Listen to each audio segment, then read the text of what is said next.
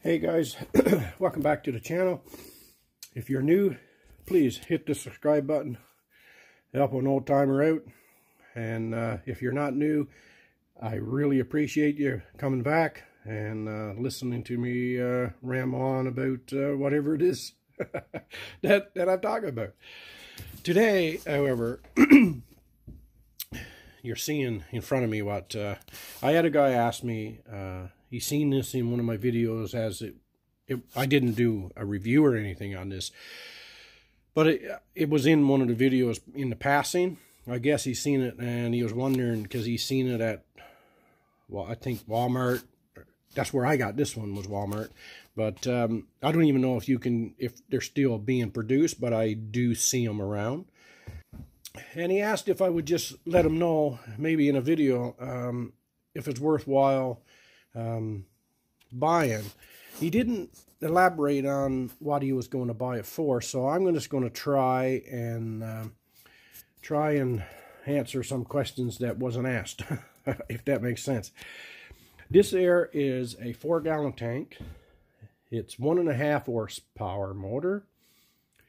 It says, as you see here, on the label, where is it? It labels SCFM, and then it lists 2.4 CFM and 3.5 CFM, and that's at 90 and 40 PSI.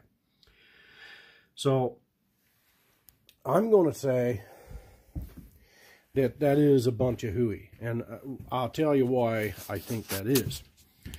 I'm not going to pretend now that I knows how to convert SCFM to CFM, because I'm going to be honest. I contacted the manufacturer of my Campbell and Osfield computer. Yeah, no, I'll be all right.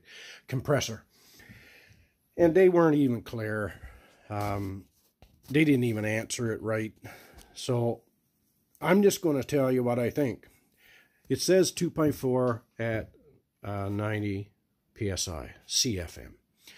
I got a tool, a couple of tools that says on there that it needs 2.2 CFM at 90, right? To be run continuous.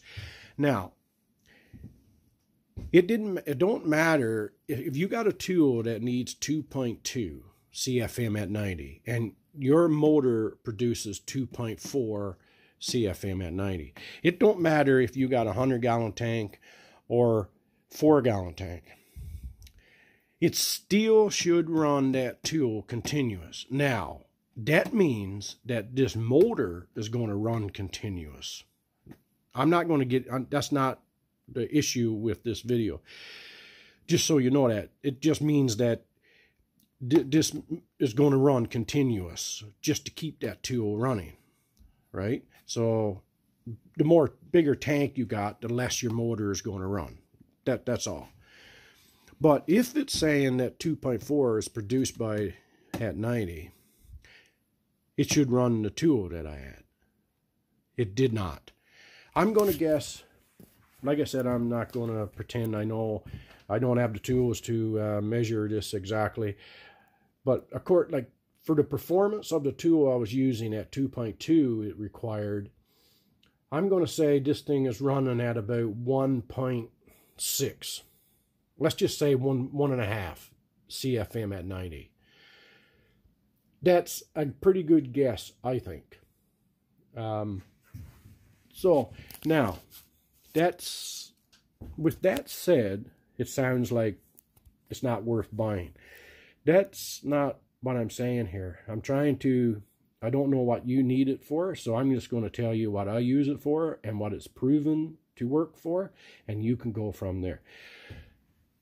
I ran roofing nailer on this. Now, everything I'm telling you is from a DIY perspective, not a professional perspective. Okay? So, if I'm slapping up some shingles, I'm not, a 4-man crew. I'm just myself or maybe somebody helping me out, and put down a few, you nail them, and then you're pissing around. And, so you can do that all day long, every day. with this thing. It's no problems. Framing nailer, the same thing.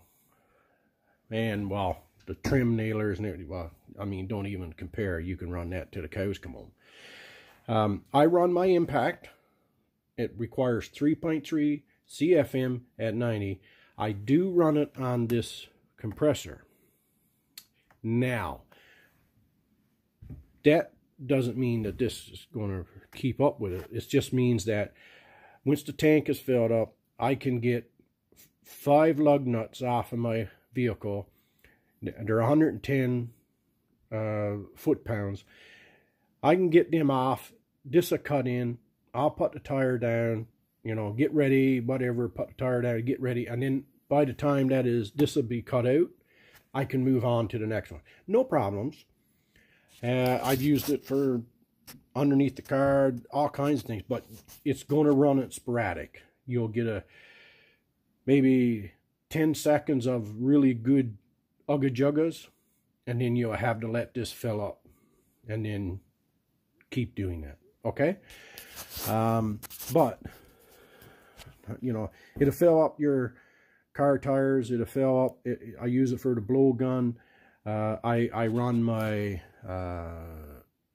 sheet metal shears on it. You will get about, I know because I've done it, a 3-foot run, continuous, you know, shearing your sheet metal before it starts to get to the point where it's not going to be efficient. So you'll just let the tank build up and continue. I'm trying to give you examples of what you do with it. So yeah, that's no problem.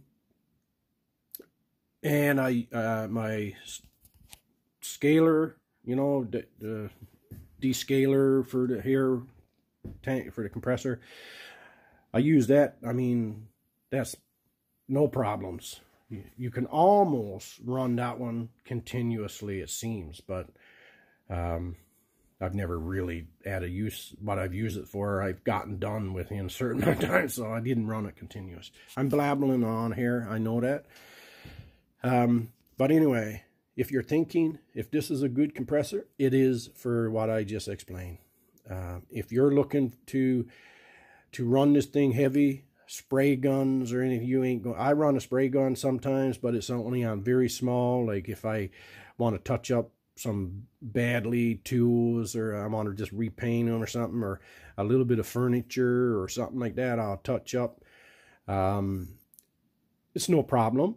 But if you're going to have a fair size, if you got a quarter panel or something to do it right, you could probably do it with this, but you need a bigger compressor, right? For any half decent job, your compressor, you need a good compressor for that, because it's very high volume. It's low PSI, but it's very high volume equipment. Anyway, that's all I'm going to have to say. I hope this helps you out. It don't trip any breakers. I think that was the only question, really, because you heard that it trips breakers, but it don't. Nope, never did. And thanks for your questions, and I hope I answered it to your satisfaction. And guys, please subscribe,